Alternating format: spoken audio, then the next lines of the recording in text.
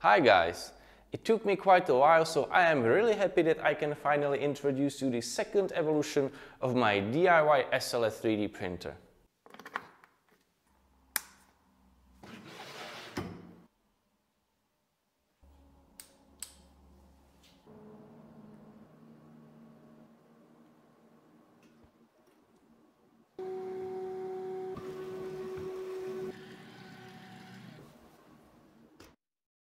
I will show you what are the main design changes I have done between these two printers, and also will try to explain you what were the main reasons which led me to make them. It was nearly a year for me to move from the first prototype towards something I believe I can call the release candidate version, which means that once I will finish all my testings, I will open it to you and share the documentation. The main concept of the printer stayed the same. It means that you got the bottom part of the printer and the top part of the printer, which you can open, and actually to get direct access to the powder reservoir as well as print chamber. I chose this approach because I like that I have really enough space for taking out the powder cake once the print is finished. First design change I'd like to point out relates to the powder reservoir and the print chamber shape. Although the overall dimensions of the both chambers stay the same like in the first prototype, I had to make rounded corners inside them because of problems with the sealing.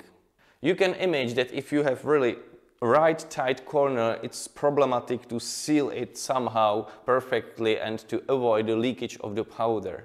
It's important to mention that powder leakage is problematic not just from the perspective of the mess and so on, but also that it can cause the layer shifting while printing. You can imagine it on the example of sand. If you'll put it on the box and then will you make a hole in this box, the sand will go out and it will cause the movements of everything what's in this sand. And that's actually the problem which can cause the layer shifting while printing.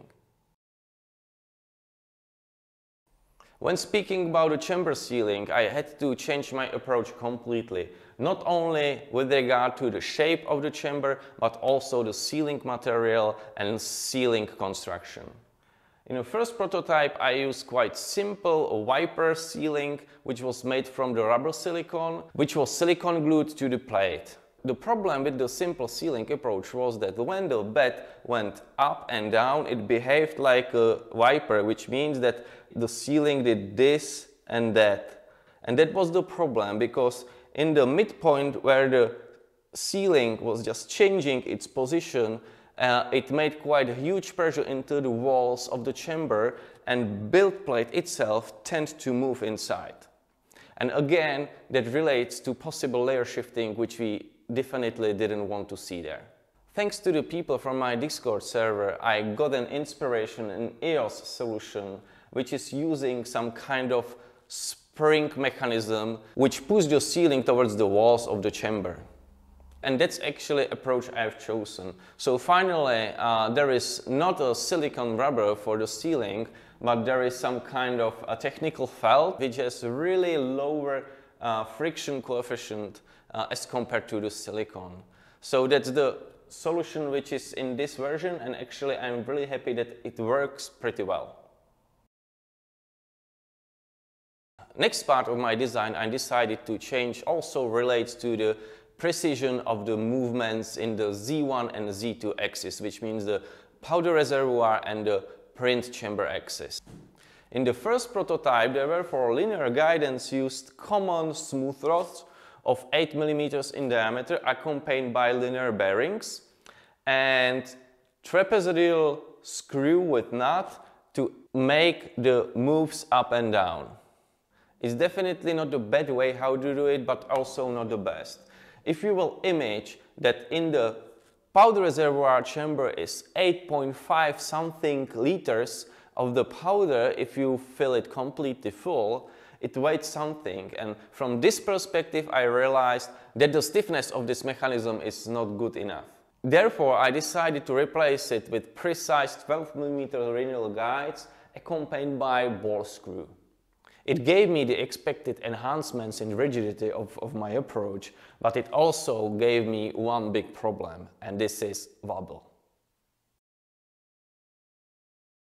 I will not go in deep details of this problem because there are many videos on internet dealing with it because it's quite commonly known from the FDM printers. But the main problem is that the ball screw is much stiffer than the trapezoidal one, so when it's rotating, it's making this kind of wobble, and you are unable to fix it in any clamp or something anyhow because it's really stiff. And you can imagine that if this screw is wobbling like this, it will be transferred also into the build plate, and again you have a problem with the print quality in terms of Z-axis surface and layer shifting. So I had another problem on the table I had to deal with. After some research, I decided to take pieces of inspiration from Wobble X approach, which I really like, but the problem is that it was designed for the FDM printers, and the Wobble X principle depends on gravity, which I can't depend here, because I need to be tight in both directions, up and down, because there is the meant friction in between sealing of the print chamber and powder chamber. But finally I sorted it out. It looks like this, and it works pretty well. So if the printer is moving with the beds up and down, you can see nearly nothing because these movements of the balls are nearly microscopic. But what's more important for me is that the bed is quite nice and rigidly moving without any tendency for wobbling. If you like my project and don't want to miss anything, please subscribe here and also join my Discord server. Another area I had to place my focus on was the recoating mechanism. You can imagine how important is this assembly in the SLS printing because the quality of each layer directly affects the quality of the whole print. Maybe you can remember from my previous video that I changed my approach from counter-rolling mechanism to the simple blade. The reason to change it is not because of wrong approach how to do it. It was just a bit more complicated than the simple blade moving mechanism. In the first prototype, the blade was made out of the 3 mm thick aluminum, which was working quite well. The problem started in here. Even I used the same approach, I had quite a big problems with the vibrations of the blade because the blade is connected to the belt just on the one side of the renewal guys. So you can imagine if I started to pull the bell on one side, on other side, because this blade was not rigid enough, will start small vibrations. And of course it affected the quality of the layer again. So I decided to make a blade thicker, which means that now is it from the, I think, 8 mm thick aluminum. I also changed a bit the bottom shape of the blade to have better quality of the surface of the recoated layer, and it actually sorted out all my vibration problems because the blade itself now acts also as a stiff gantry between the linear rails. Another problem I had with the recoating assembly was the belt itself. Yes, it was temperature resistant, but it's not temperature stable, which means that under the higher temperatures the belt will shorten quite a bit, and it makes different tension of the belt when it's cold and when it's hot. And it was quite a big issue because it overloaded the motor and it was not good for the pulleys, for the belt and for everything. In my first prototype there were also like 3 or 4 pulleys used in the way of the belt, which I definitely wanted to avoid because it just makes higher friction while belt is moving, and therefore I decided I want to have just the motor on one side and the pulley on the other side. And that's why I thought how to make this pulley not only the simple pulley, but also how to use it for tensioning the belt, and this is my solution. This approach makes me sure that the belt tension is equal under any condition. I mean, if it's cold or if it's hot. If someone would ask me what I think is a really complicated thing on SLS printing, I would say for sure the temperature regulation. Especially the temperature regulation on the surface finish of each layer, which had to be heated up properly and evenly before the laser starts scanning. These temperatures should be somewhere in between plus minus 1 degree Celsius from the optimum, which is somewhere around 174-75 degrees Celsius for PA12. And it's not the easy task if you will image that you are regulating the temperature using these halogen bulbs. Here is the final solution of my release candidate version. And here you can see how it looked like in my first prototype. The main difference is in the length of the halogen infrared tubes I used, because it was a problem to just buy in the shop the different lengths. Actually, you can buy 118 millimeters or 78 millimeters long bulbs. These are the 118.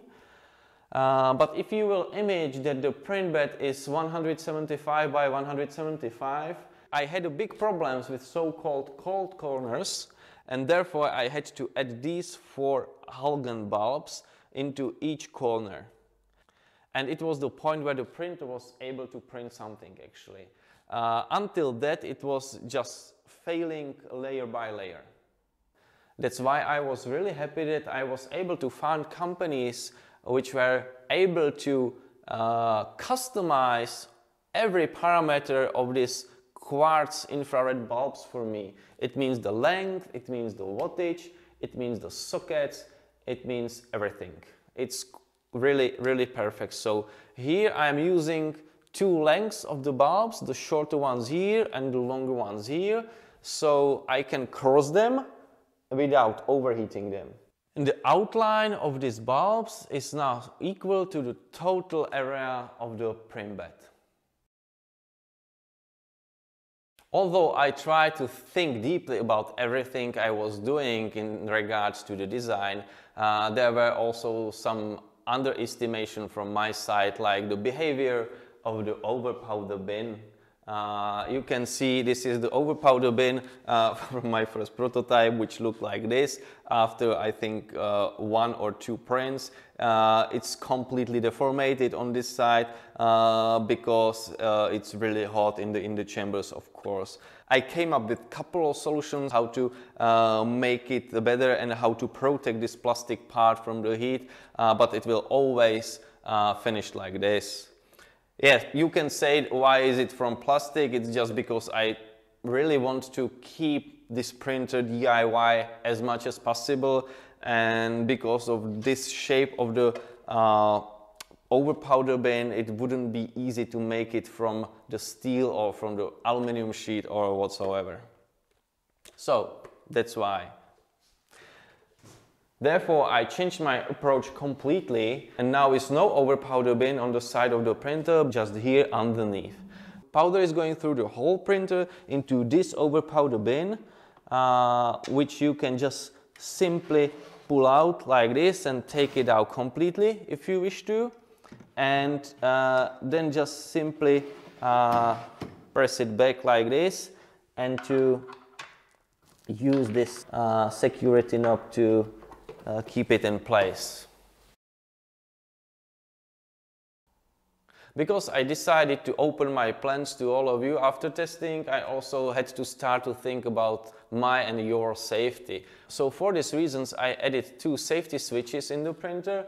One is here in the top frame, and another one is here, protecting the overpowder bin from removing it.